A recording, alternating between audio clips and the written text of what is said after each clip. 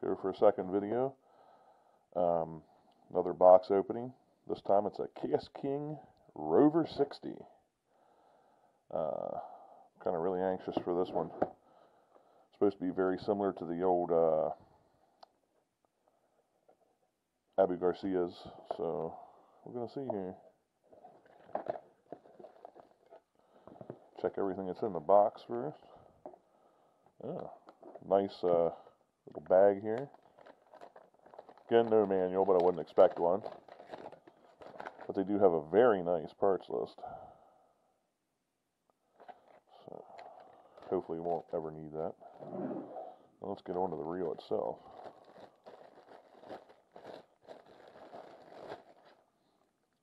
It's got some heft to it. I'll give it that. A little bigger than I thought it was going to be, but that's fine. Bigger the better.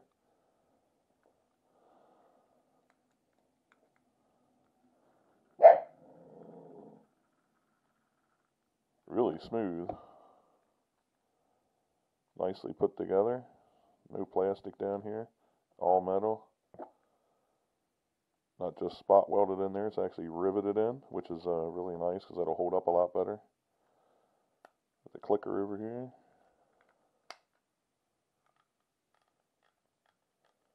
Clicker's not quite as loud as I would have hoped, but I think it'll be loud enough. Of course, a magnetic drag over here. Regular.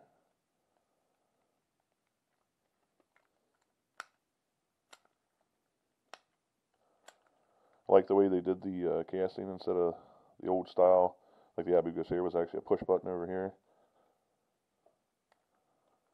Pretty impressed so far. Holds quite a bit of line. I think this will be great for the bank and the boat, to be honest. Handles are really nice and comfortable. Nice big crank on here. Get them in quick. So yeah, and I'll give a full review once I get to use it this spring. But so far, out of the box, it's a pretty impressive piece of equipment here. I think I'm gonna thoroughly enjoy this one. Well, as always, man, have a good one. Tight lines, and sorry it's such a short video, but get some decent weather. Maybe I'll get out and actually get a fishing video before spring. So have a good one, y'all.